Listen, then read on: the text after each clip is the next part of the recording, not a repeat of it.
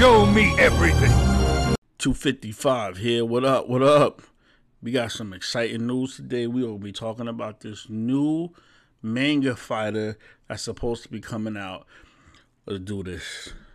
So there was this website, Rufo Manga posted. I'll post this video where this information came from some freelancer website, and it said that you will be developing a new large-scale IP, intellectual property, fighting game from a major game company. This doesn't mean it has to be Arc System, but then again, who else would it be? Capcom? I mean, really? SNK? Bandai Namco? I hope it's Bandai Namco, so we can get another Jump Force game or another One-Punch-Man game, because those are really good. Again, it says you will be developing a new large-scale IP, intellectual property, fighting game from a major game company. And when they say large-scale, is that because of the parties involved? Or is it large-scale because of the mangas involved? Or is it large-scale maybe because of both? The next thing they point out is that the platform will be on PlayStation 5. I'm not sure if I should complain about this or if I should be excited.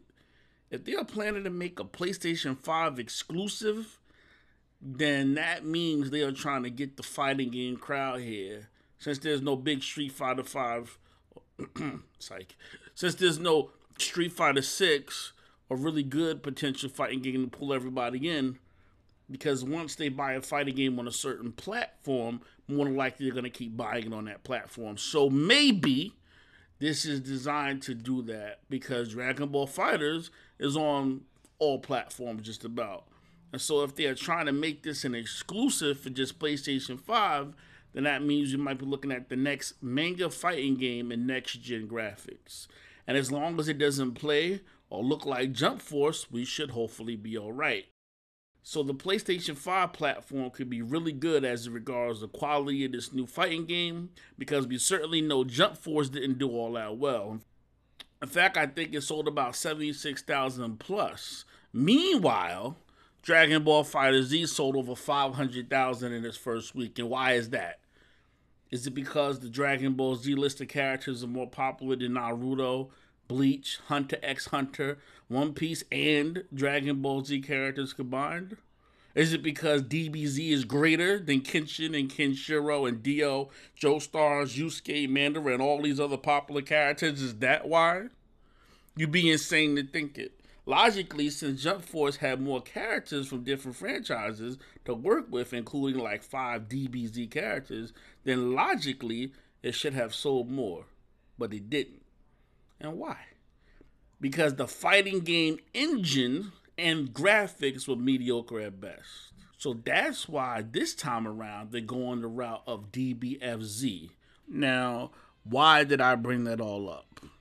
I bring that all up to say that they are confident that this is going to be a famous, large IP fighting game made by a major game company.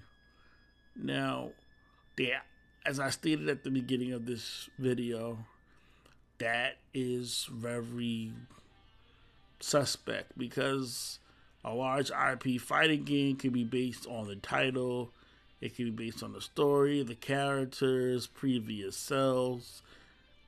It may not be what we think. Certainly Jump Force failed to be what we think. So we're not really sure about that. Also, this really might just be a big advertisement for Dragon Ball FighterZ 2. Certainly, if there was an anime that could meet the standards for a battle manga, we would go no further than Dragon Ball FighterZ, and Dragon Ball FighterZ 2 would be completely justified, and I made a whole video about that. I'll try to put the link in the description. So whatever this is something good to look forward to, and hey, I may end up playing, or buying rather, a PlayStation 5 behind it. This is DeepMind 255. 1.